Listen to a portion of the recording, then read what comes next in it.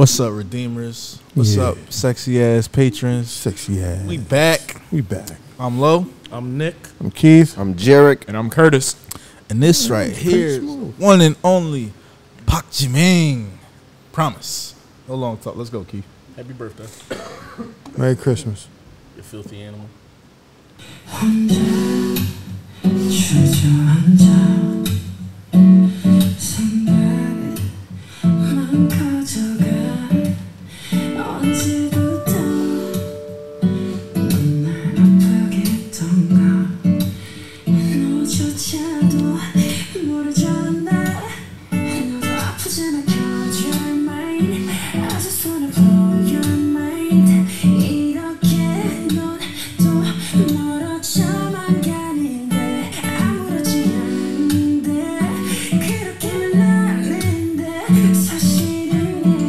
That's Jim and Sharon.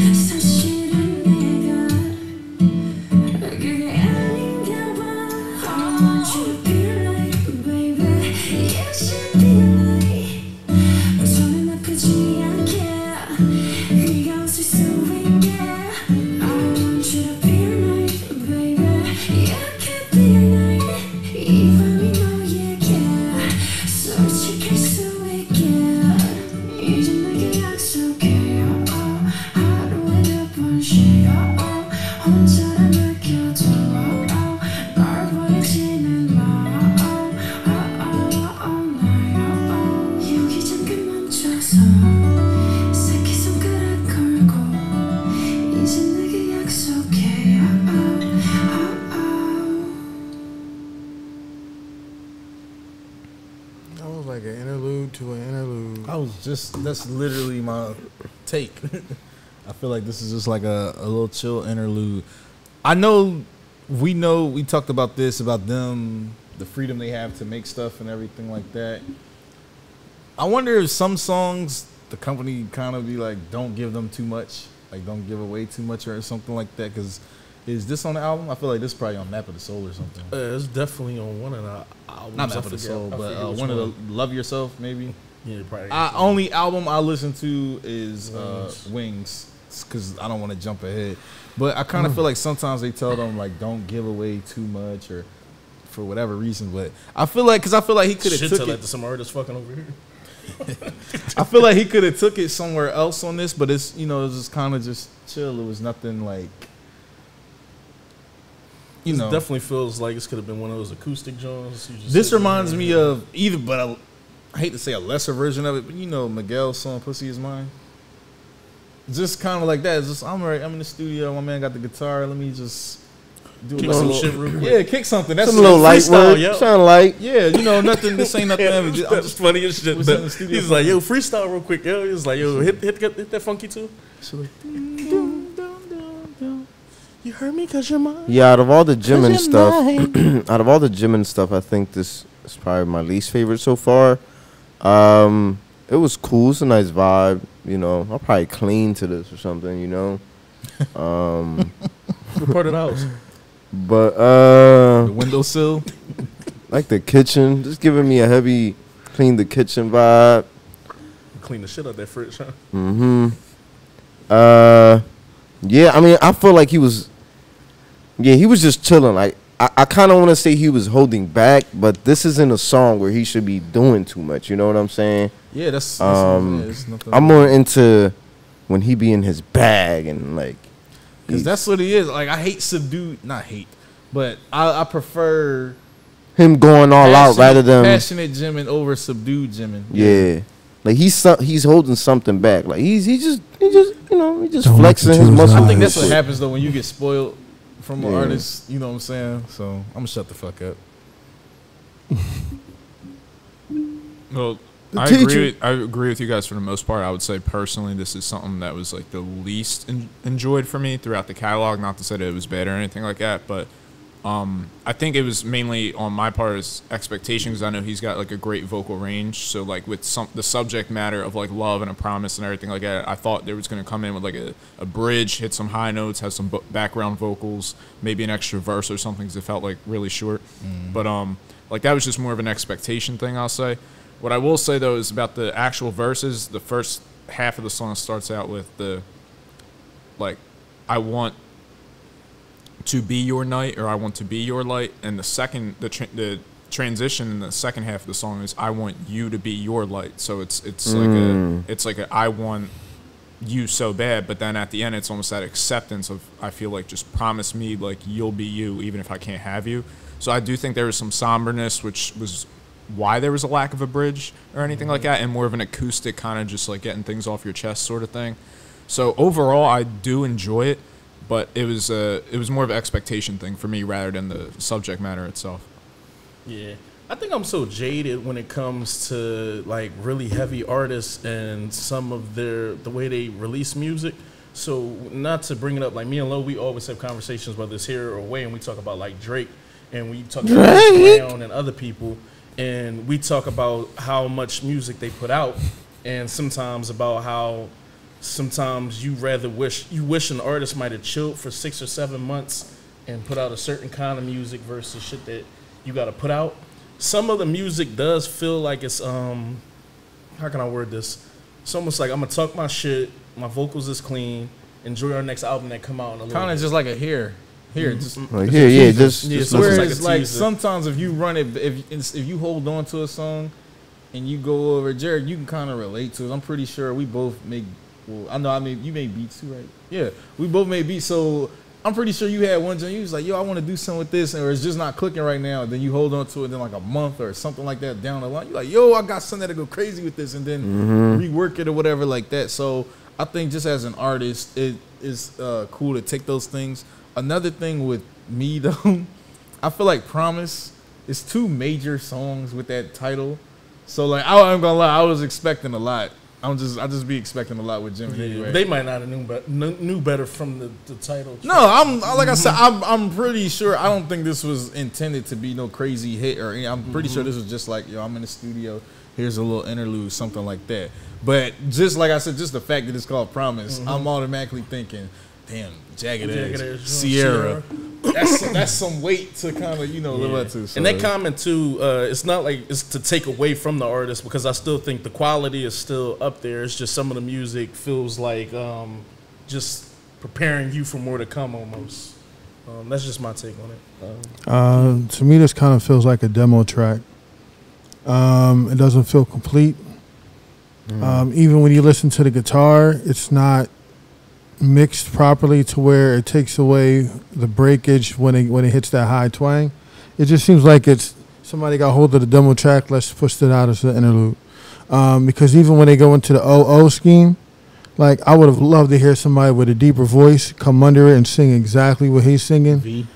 Yeah, V would have been cool. Jimin video, yeah. No. I get It's it. not a comparison thing. It's But, more just he said somebody with a deeper voice. So that's To all. definitely like kind of get that high-low blend on that part, that would have been nasty. But it just seemed like they didn't even double up his vocals.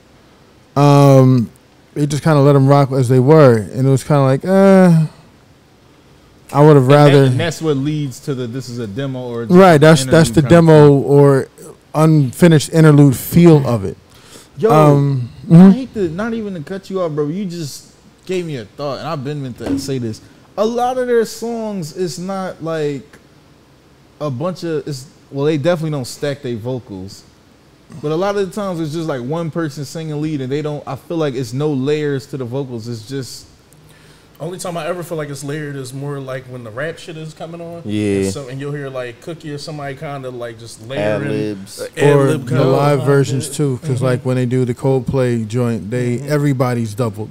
Yeah, but like Dynamite, Yeah, the vocal, Butter, Permission to Dance a little bit. But like specifically Butter, it doesn't sound like it's layered at all, where it's like, because I'm pretty sure these guys got a tight harmony out of the three main singers. You'll hear everything in the background, but you won't hear anything in the forefront. That's I feel like you hear one. Like they don't never put like some kind of like choral, I know what you mean. like a Especially harmony. on Butter. You know what I'm saying? Yeah, it sounds like it's just one guy each time or whatever. Like I said, sometimes on Butter you can kind of hear it, but for the most part, I think that's what I want from them. But I know that's a little bit more R&B ish. But it's also how do they do their songs? Whereas SM, they kind of get their songs from the Western, and so you might have those songwriters who arrange it so everybody's layered up and you're getting that, but they might not do it that way. Yeah, unfortunately, that's true too. Well, fortunately and unfortunately, because it does. Well, like, yeah, because they have their own original style, and that's Right. what the reason. That's why we love them anyway, because they have their own original style. Like I said, I think that would be like the next step with BTS, because we always ask like, well, how can they do to top this, or whatever like Because that. as soon as you said that, I'm thinking like now that we're done by 112, how everything You is know kinda who like, I'm thinking about. Yeah.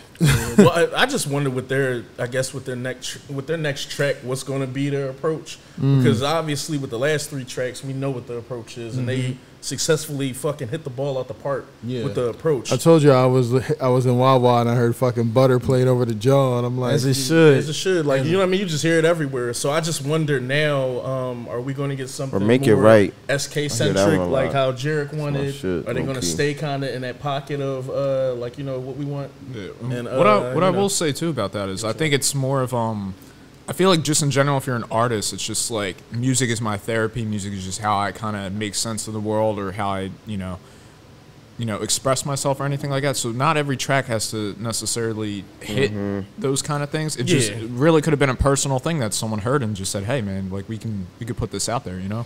Yeah, I mean, we definitely at a point where we're spoiled sometimes with particular artists, because, like I said, they'll do something almost like this, and like you was just saying, Kurt, where it's just like, just appreciate some things just for the simplicity, versus sometimes where it's like everything don't gotta be like hit out the park almost. Yeah. Unless you're a particular group. And also, I just think it's just like when you're getting into What this shit? Shit better be a halftime performance. when you're listening to something BTS related or anything like that, they have so many layers that it's just like you don't know if you're getting like this kind of thing, like more of a Butter Dynamite kind of thing, or more of like some of the rap line stuff they got, some of the vocal line stuff they got. Like there's just so many layers that almost when you just go in blind and you hear about an artist, you know, like your mind has to kind of adjust to what you're hearing. And that's why I said it was an expectation thing rather than like, you know. No, I get it. And I love that about them though, Kurt, where you just Oh yeah, never for sure. know That's what a you're gonna compliment to their versatility. You know what, Keith? I was thinking about something. To all our musically inclined redeemers and patrons, can y'all give us some song? Well, y'all listen to more of them than I have, but recommend some songs. I want y'all to debunk that, because Send I us feel a like playlist. we could be wrong about them. They might have more songs where the vocals are layered and everything like that. But I just feel like that's the one thing, I won't say holding them back. They're literally like at the top of the world right now. right. But can y'all link some songs where y'all Just feel like they're something they got that some, you want your palate cleansed with Yeah. that flavor. you know what I'm saying? Definitely drop some songs in the comments where they had a tight harmony in there, or vocals, the layered vocals and everything like that. Give us something that you think, or is the best example of BTS, singing in harmony, or kind of, with some layered vocals. We're gonna go to that. I love interacting with the patrons and the redeemers. Yeah. Anybody else have anything to say before I lead us out? I can make it right. Like, comment, subscribe, share. that playing at Redeemers, love y'all to death, man. This journey has been amazing with y'all. I'm just happy we at a point where we can have decent conversations and not be everyone, offended. Oh yeah, well, besides the fact not offending people and being offended, just that Low, Kurt, Jarek, Ty, Nas, everyone feels like they can dive into the stuff now. We've heard enough now where we gotta a nice palette for what we like. I got a nice little playlist going. Bro, do we have an official playlist right now?